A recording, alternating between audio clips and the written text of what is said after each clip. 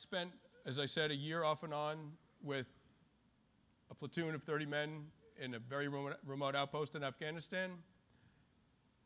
The outpost was called Restrepo. This is the name of the movie. They had no running water up there. They couldn't bathe for a month at a time. They had no phone, no internet, no connection to the outside world, no hot food.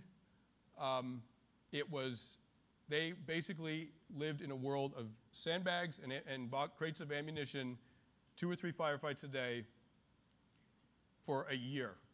No women, nothing. They were on Mars, except with a lot of combat.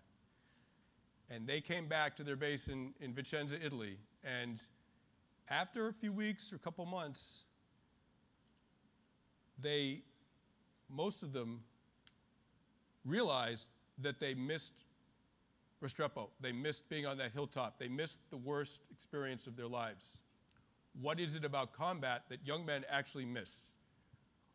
Why is that more compelling than the society that soldiers come home to? I don't mean just in this war, I mean going back to the Iliad. I think one of the explanations is that combat potentiates both of these great human reactions to crisis. It triggers organized violence, and it triggers cooperation and brotherhood, and in a word, love.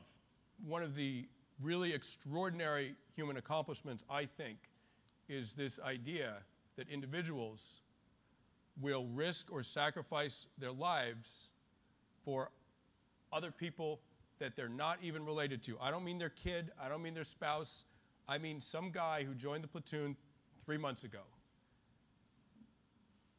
There's no other animal species that does that in that way. There are also people from this society who have nothing to do with Afghanistan who have gone over there, civilians, who have gone over there as doctors, as architects, as engineers, to help build roads, to help cure people, bring medicine, to educate children. And tragically, many of those people have been killed doing it.